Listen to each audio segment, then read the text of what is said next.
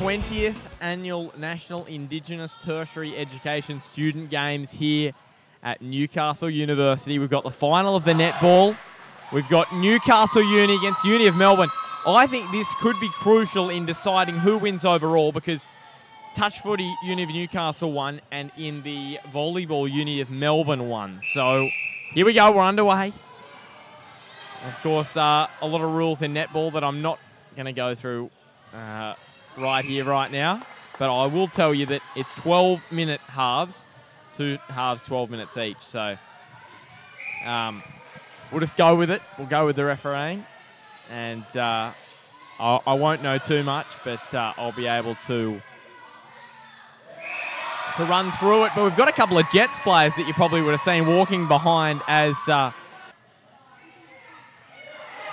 here we go.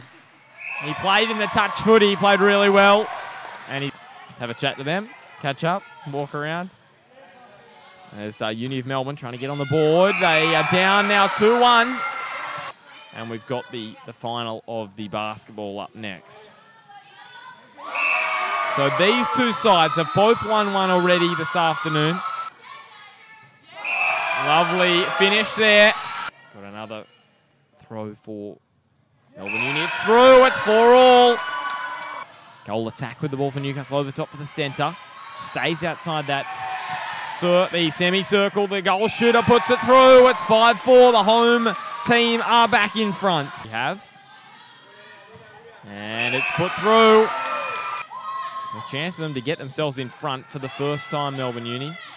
Over the top. Just a couple late, so they've gone. A lovely ball over the top. Into the goal third for Newcastle Uni. Goes back towards the goal attack now. Lovely ball over the top. Contact against the goal shooter, and it's put through. It's the Newcastle goal attack here.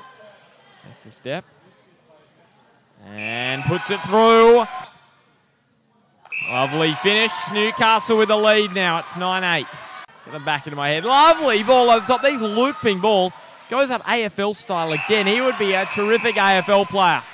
And she'll shoot to make it a 1-goal difference. She nails it.